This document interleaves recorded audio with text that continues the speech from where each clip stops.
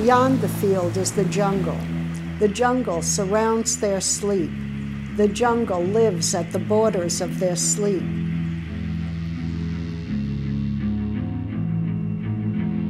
I really wanted to conquer my fear, so I really did do things that were scary. And here we're fishing for piranhas. And it was like a Gothic horror house. I don't remember ever seeing another child there.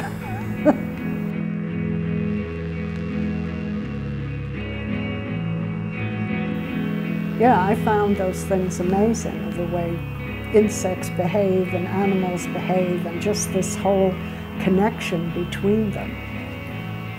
The truth is, it was never my idea to write a memoir. It was the idea of my agent at the time. She had read Running with Scissors, and she said, "You are the only one I ever met who had a family that was as crazy as that one."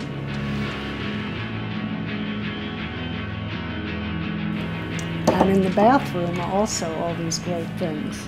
Have you been to the bathroom? I went last time, but I did not notice. Oh, you didn't notice all the great things in the bathroom? Not that it even has to be a book, I just feel frustrated. I feel like, what am I doing? That's why this method is great. It allows you to write the unexpected. You get to things you didn't know you wanted to write. The second story I ever wrote was really about my father's suicide. It was kind of the rhythm that let me go on with it, that kept me going with it, because otherwise I wouldn't have known where to go.